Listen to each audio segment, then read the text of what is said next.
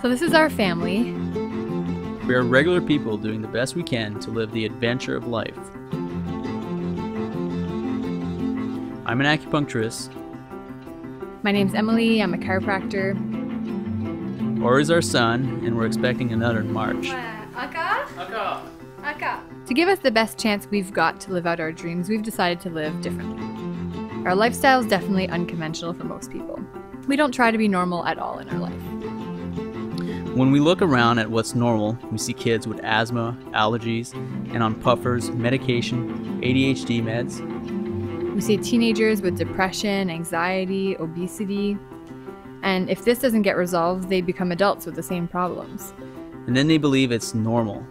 We don't want to be normal, so we're planning a home birth. We don't take medication. We use chiropractic, acupuncture, Chinese herbs. We eat organic, we juice vegetables, we exercise. We use natural products for ourselves, for cleaning. And for most people, that's crazy. But the world needs whack and crazy because normal isn't working.